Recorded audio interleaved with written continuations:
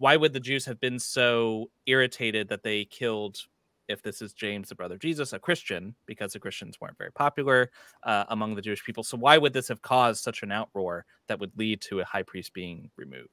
From my perspective, as someone who deals with Josephus every day, there's no problem here. He, back in book 18 of the Antiquities, he described the execution of Jesus.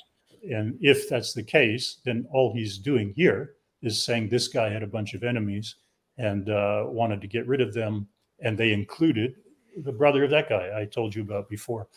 So I don't really see what the problem is. From my point of view, again, trying to come up with a hypothesis that explains what's behind these texts, it presents to me no problem at all.